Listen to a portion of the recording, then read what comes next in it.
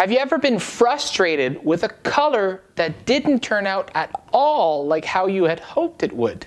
Hi, my name is Rémi Boudreau. I'm a licensed painter, color consultant, and owner of Expressions Painting. In this video, I'm going to address one of the main reasons I'm seeing these days why people are calling me or the paint store. I'm hearing a lot of stories about this where they came in with a specific color, and when they put it on the wall, it was not at all what they expected. Here's the reason number one. That color was often viewed from a computer screen. These days, there's a lot of great ideas out there on Pinterest, YouTube's, blogs, TV shows that illustrate a beautiful makeover of a room and an end result. The thing is that a lot of times they'll give you the exact colors that were used to achieve this specific look. Now that is where the problem happens, because what you're seeing on the computer screen, on your tablet, or on your phone is not a true representation of what that room actually looks like. And the reason is because each screen has different settings, different resolution, different contrast settings, and the saturation and everything that completely change what the original image looked like. And even from looking at the exact same image from a PC, a Mac, a tablet, a phone, different types of phone, you'll see that the image will slightly change.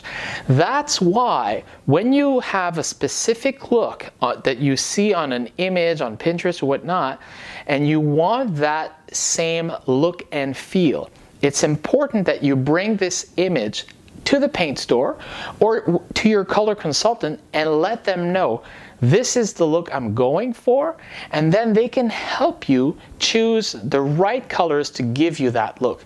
I can tell you it happened many times with my clients where they show me exactly that, a look on a tablet, and then we pick colors to duplicate that. And if that image on Pinterest or whatnot was telling you the specific colors, most times to get the look that they want specifically on their tablet or the screen they're looking on it, the colors need to change a little bit with tones and saturations and darkness or lightness and etc.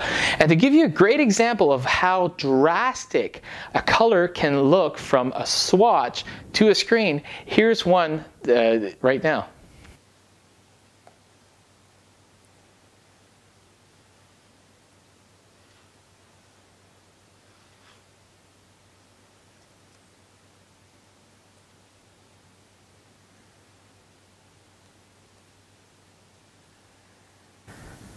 So think about this.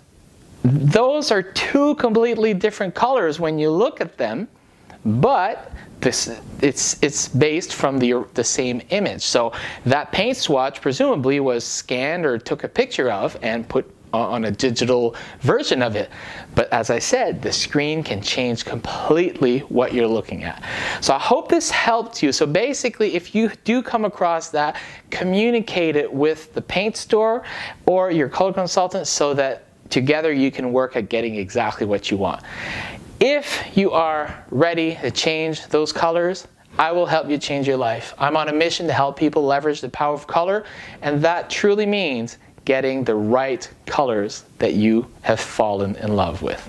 Thanks for watching, and I will see you next week.